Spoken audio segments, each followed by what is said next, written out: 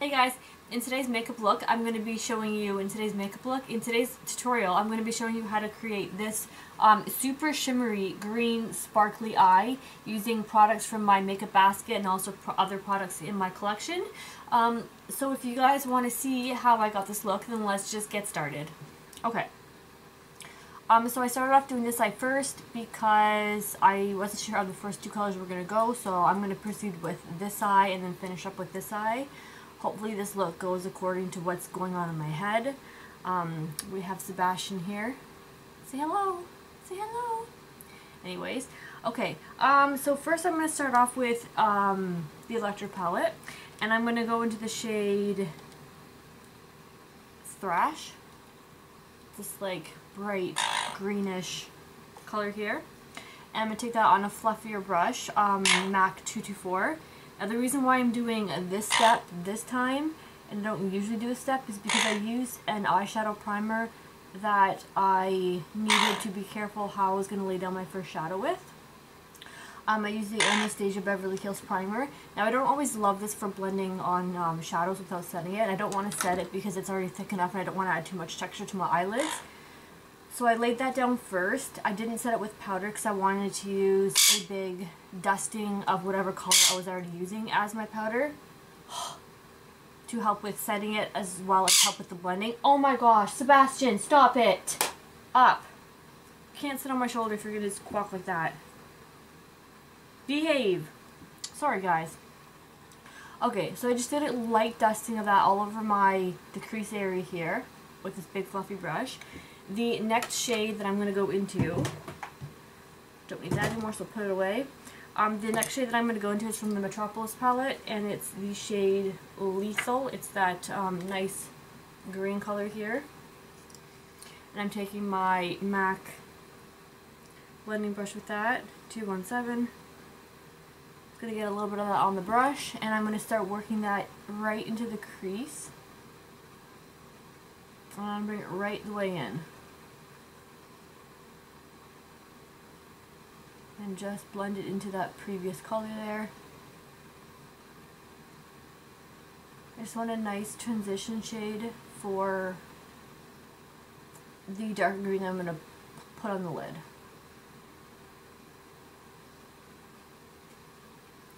Okay.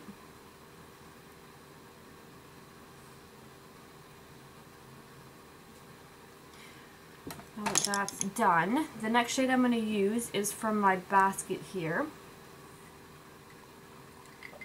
It's the Urban Decay Zodiac color, that super dark green color, shimmery green color. Now I have a bit of a plan, so actually I'm going to go, what am I going to do? I'm taking a lighter green. I have a palette here that I have mixed and matched MAC shadows and Makeup Geek shadows.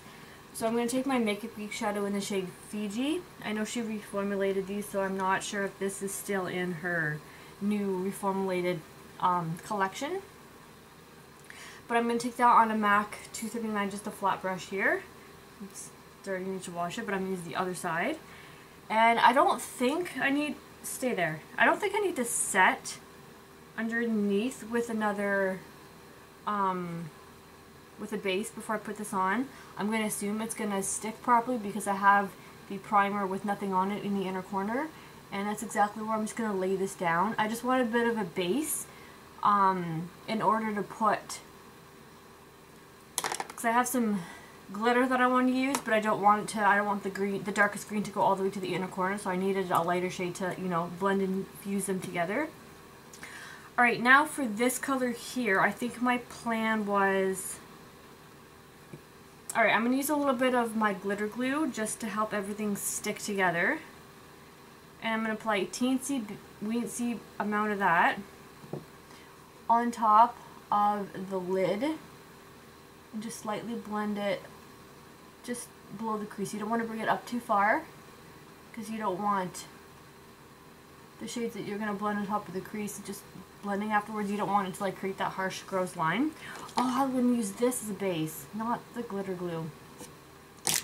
Oh well, this is what happens when things don't go according to plan. Okay, I'm going to go in with a different brush. This is the MAC 242 Synthetic. It's also dirty with another green shadow from before.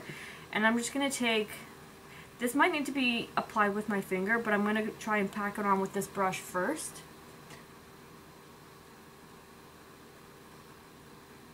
I also wasn't sure how pigmented and saturated the color would be on this. So I was going to use the pencil, this one here, to assist with that, but it seems to be just as saturated and as deep and pigmented as the last time I used it. Alright, so, what are you doing? Get back on my knee. I'm just going to apply that and blend it out a little bit,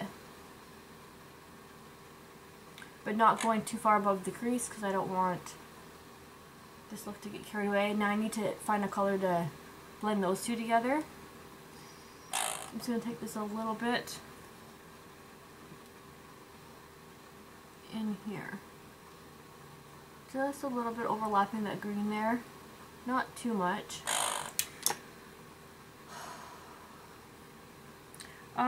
Okay, what color am I going to use to blend these two together?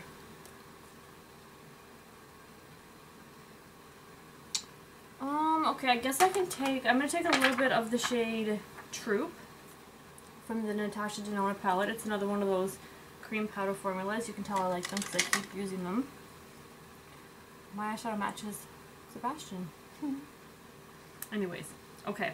I'm taking that on a smaller brush. And my goal with this color is just to kind of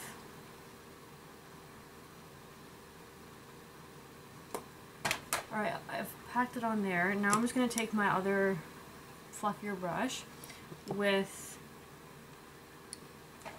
the shade Lethal on it. And I'm just going to blend between those two colors with that.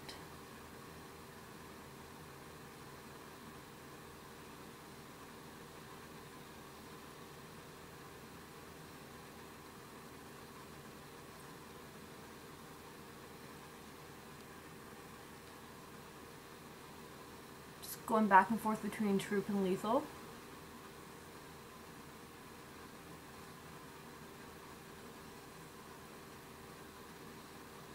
Until those colors are all blended together. Okay. Now I just want to take a little bit of CG on a fluffier brush, just like a teensy little bit. And I just want to buff that on the outer edge, just to maintain some of that brightness. I should have used the shade Thrash by from the electric palette, but will it make a difference? Will it? I don't want to overblend here. Let's see. I ended up taking that color anyways. I just want to see.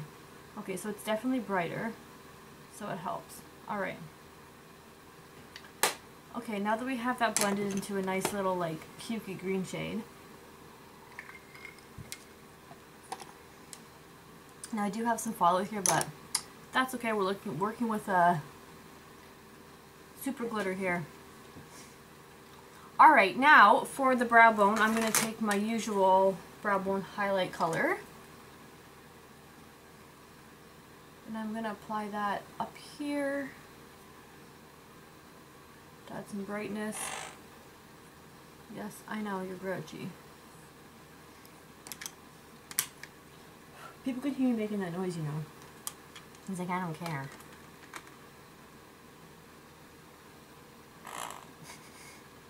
Okay, for the inner corner for the glitter that I want to add, let me break out my favorite brush that I want to use for that, this little silicone thing here.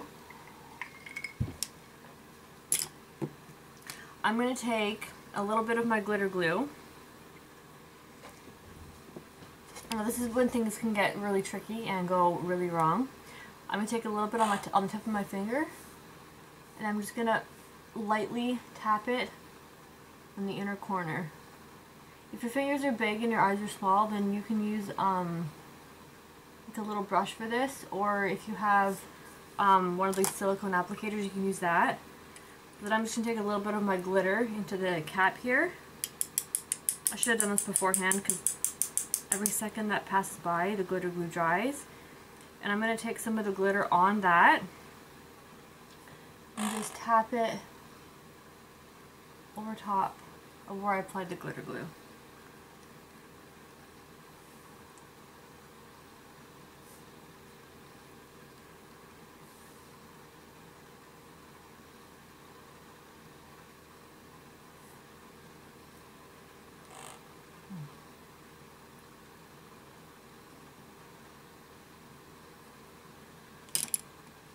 Beautiful.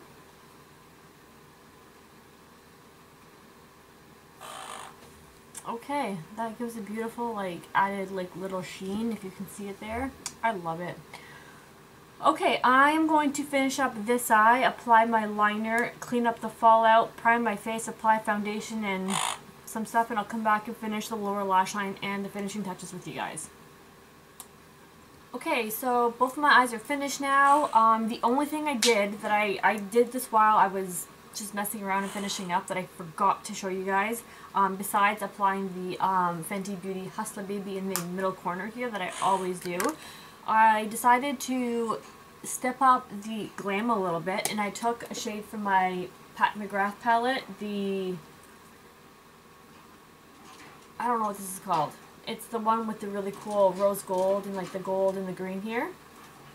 But I took a little bit of the gold color and I just tapped it on this part right here. I'll even take a little bit more. Like, it's just this beautiful, I just had to. I'll just take a little bit more on this side here because it's not quite even. And it just gave it, just elevate it just a little bit more. I was going to add the green here as well, but I decided that I didn't want to cover up the green that I used before. By the way, the green glitter that I used before was from NYX. I got this on sale at the drugstore a while ago, and it's in the shade, what shade is it in? Ice? It's in the shade Ice. But it's basically just like a white shimmer with green reflex in it. If you can see that there. Anyways, so that's what I use on the inner corners here. I remembered that I forgot to tell you. I did my eyebrows. I applied foundation. For foundation, I used my L'Oreal True Match Illumi in the shade W5. And I used for concealer my Born This Way in the shade Swan. Just a little bit on the inner corners there. I didn't apply primer because it's like halfway through the day and I'm not really doing much today, so I don't really feel like I need my makeup to like be like locked and ready for the rest of the day, so I saved on that. For highlight, I'm not sure if I like this highlight. It's a, what was it? You know when you order from Sephora, it's not the 100 point perk, but if you spend, you know, $25, then you get like this other add-on bonus thing. Well, I picked this little Artist Couture diamond powder, and the shade they sent me is not the shade that it said I was going to be getting. Diamond Glow Powder in the shade Illuminati. It's kind of like, let me just get a swatch for you. This is cutting into the video, but whatever. I don't know if I like it. It's like really gold on me. That's what it looks like there. I have the shade Cocoa Bling, and I really like that. It's, oh, I was going to try and show it to you, but it's, can't get at it. Anyways, I put that on. It's okay. I don't love it, but I don't hate it. So, you know, we'll see. Maybe it's also because I didn't put primer on, so I have a little bit more texture showing through. That could be why. Anyways, back to blush. So I was going to use a powder blush, but my skin is really dry, so I've been using cream blushes lately. And because I don't have very many cream blushes, I've actually been using a lot of my MAC lipsticks for blushes. So today I'm going to use my Nicki Minaj, however you say it, in Nicki's Nude. It's a nice nude color to go along with this green. I didn't want pink. Where are you going? There's no one downstairs. Stay up here. Sebastian's trying to fly away. So like usual, I'm just going to apply that on my hand here to warm it up. And I'm going to apply that with my dirty brush. I have to clean my makeup brushes after this. Hopefully, I'm just going to wipe it off real quick because I don't want the hot pink shade that I used yesterday to contaminate this neutral nude blush lipstick I'm gonna use. Okay. I haven't tried this with anything. Actually I did. Yesterday I did try with my Bite Beauty lipstick and it worked out pretty well. The only thing if you're going to try this using lipstick as a cream blush is don't use it if your lipstick is really creamy, like the MAC Lusters. I don't really know if I trust that because I feel like it's just going to give there's a lot of moisture in it because it's a luster. But if it's like a matte or like on the dryer like a satin finish, then I'd say try it. If you're afraid, then just do it right before you're like going to take your makeup off for the day. You're not going anywhere. I find using your blush as lipstick, using your lipstick as blush is a really cool way to make the most of your products. I don't want to go out and spend a lot of money on cream blushes, but because I'm also doing this because this daylight is coming in and it's giving me a glare. I don't want to go out and spend a lot of money on cream blushes when I'm only going to use them for like the next couple of months. As we're entering the spring season, I can use my powder blushes again, maybe. Who knows? Maybe my skin's changed enough that I'm just going to be a cream product girl from now on. Okay, that's that. Just going to do my usual blending of my things here. I'm so sorry Sebastian's being annoying today. I don't know what his deal is. Okay. I think that color choice for the blush was a good idea. It's not too pink, it's not too, like, brownish. Okay. Lower lash line. Let's finish that off.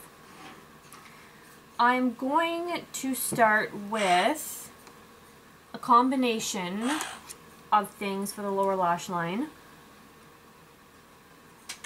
The first is this Urban Decay Electric Pencil in the shade Freak.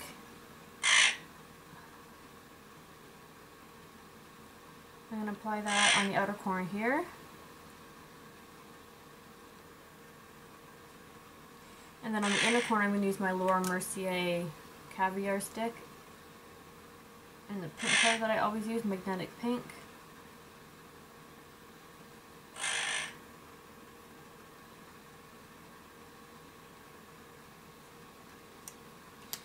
Sorry, I'm gonna go get him.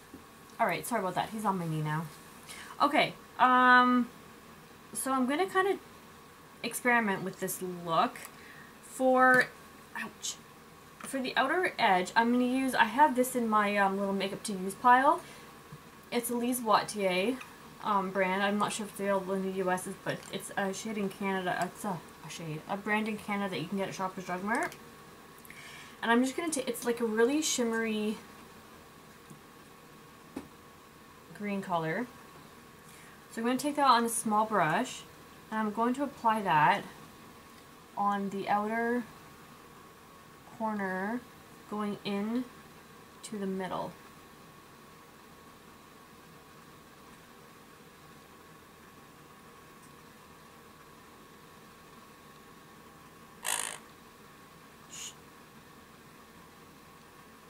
Okay, and then I'm going to take this Tarte Chrome paint pot in the shade Wild at Heart.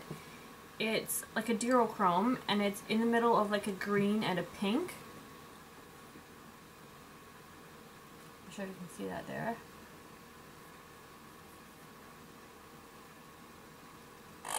So I'm going to take that and I'm going to put that on this half of the inner corner right here. I'm not sure how this is going to turn out. This could be a complete and total fail, but we're going to see.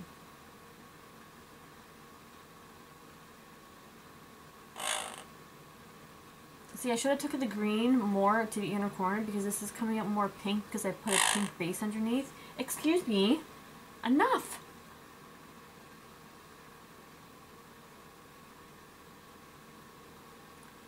And just blend those two where they join here.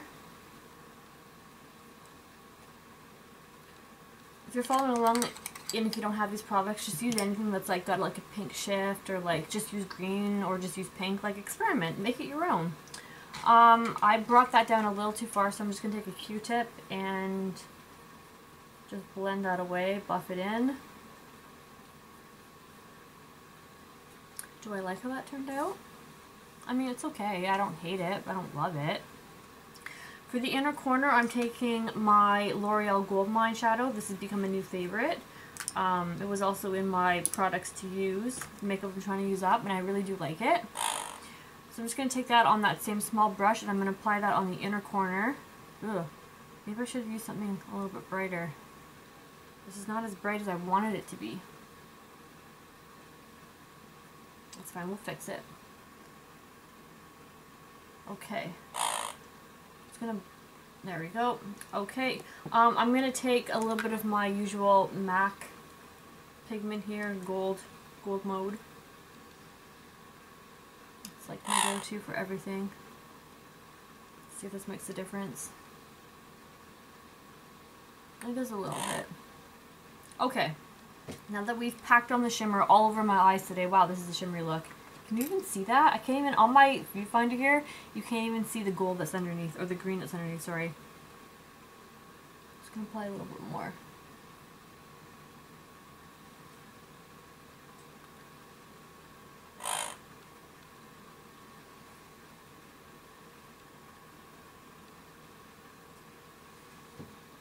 Wow, this is shimmery. I mean, I love shimmer, but like, is this too much? Well, if you think it is, then, you know, customize it to how you want it. Just because this is how I'm doing my makeup doesn't mean you have to follow along exactly. Okay, I'm going to spray my face with my MAC Fix Plus, do my mascara, come back and do the lip, and show you guys the final look. I am back prematurely. I am not loving how the lower lash line is just so, like, metallic and bright. So what I'm going to do is I'm going to take a little bit of a matte green shadow, and I'm just going to add it to the outer corner just to help, you know, like tone it down a little bit. I think it's pretty, but I just want to tone it down just a little bit. So back into the Metropolis palette, because I can't think. Yeah. I'm going to go back into the Metropolis palette from Natasha Denona, and I'm going to take this green shade in the shade Royal. It's this dark forest green, and I'm just going to take a little bit of that on this pencil brush here from MAC. And I'm just going to apply that in the outer corner lightly and blending it in towards the center.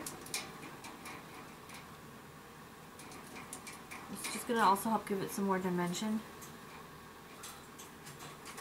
This is what happens when you drink wine and do a makeup tutorial.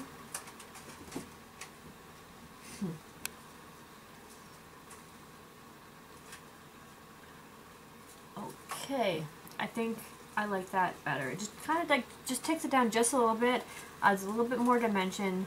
The shimmer's still there, but it's just like, I love shimmer, but I don't know, it was just a little bit much.